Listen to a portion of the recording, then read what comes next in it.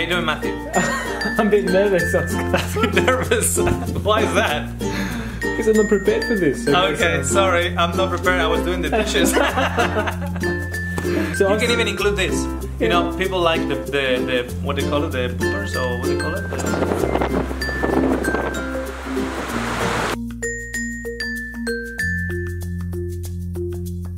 It needs to be natural.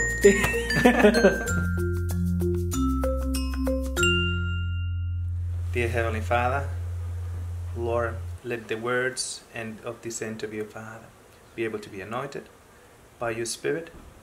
So many people, as they hear it, Lord, will be touched. You've got a special message, Lord, for someone in one of these sections of this interview to turn their hearts to you and to actually be saved.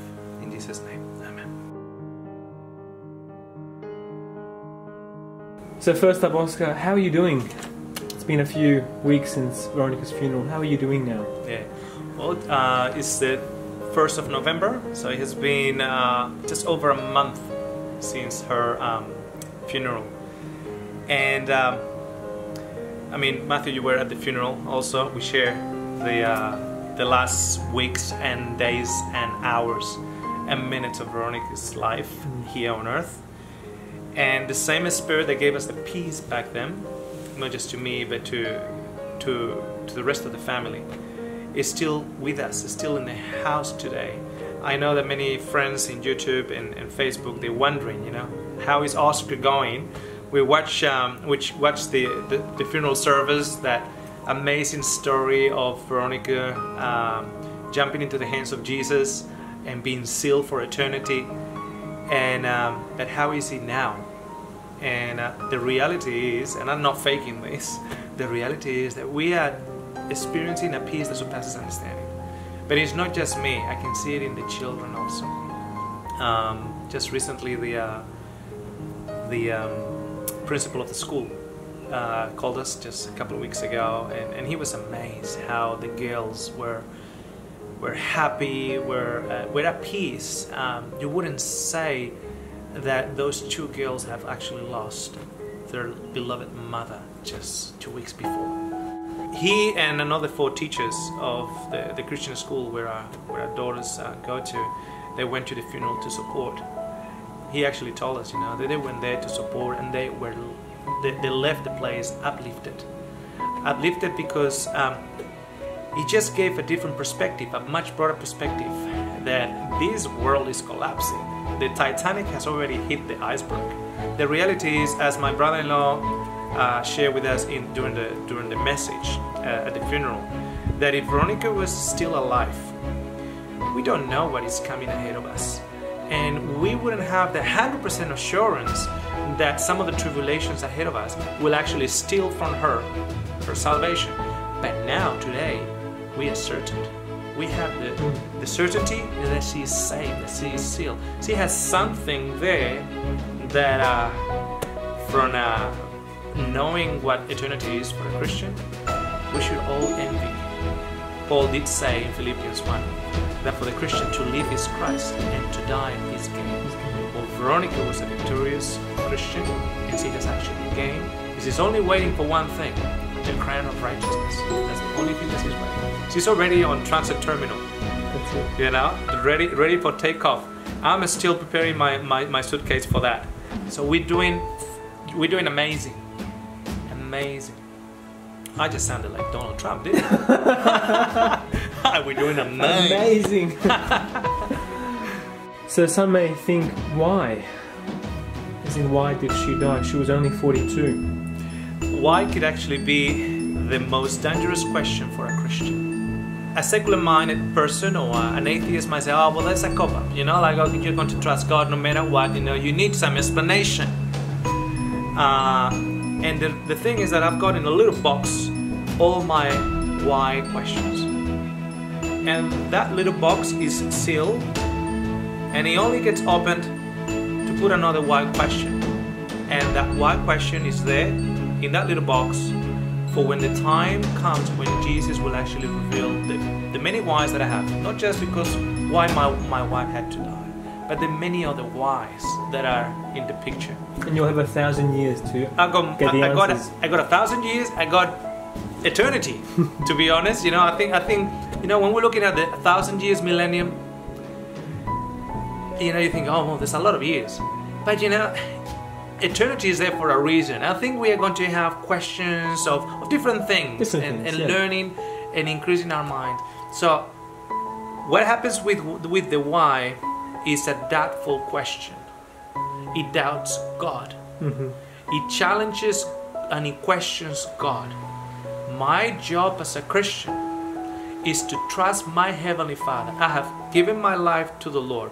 Years ago, thanks to the ministry of my wife, I was led to the Lord. Thanks to the ministry of your wife? Yes, yes. Veronica's ministry to me actually led me to Christ. How did that happen? Well, she was a secular type of girl. I met her in a nightclub. Oscar in a nightclub. In a nightclub. In a nightclub. It's hard to picture Oscar. We got married. We fell in love. I knew right from the beginning that she was the girl. She has only been my girl. I never had any other girlfriends before her. She has been my one and only, and she will continue to be my one and only.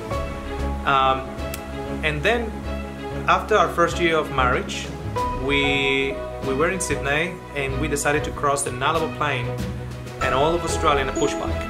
So that's from Sydney to Perth, basically. From Sydney to Perth, we went down to Melbourne, up Barossa Valley, then we crossed the Nullarbor Plain, but not through the road, but through the service road.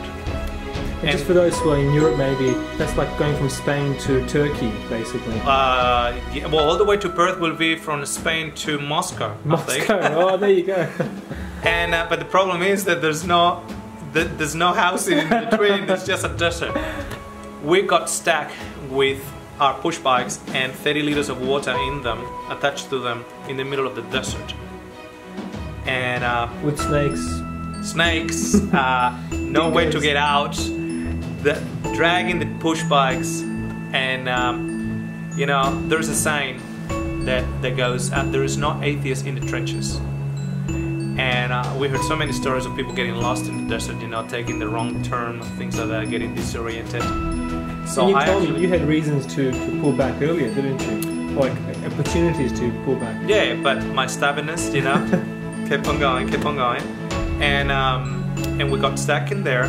And I started praying for the first time in my life, or for the first time that I was aware that I was praying to a God in a colloquial way, because I was brought up a Catholic, and so in a colloquial way, for the first time, as to a friend, or at least, well, it wasn't as to a friend, it was as to get me out of here. If there's somebody there, get me out of here.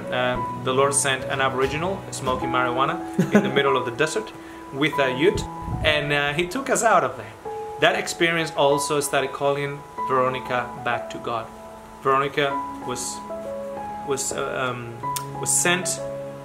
sensing that God was calling her back. She grew up as a Christian, as a Seventh-day Adventist, and God was calling her back. When she told me God is calling me back, I said, back where?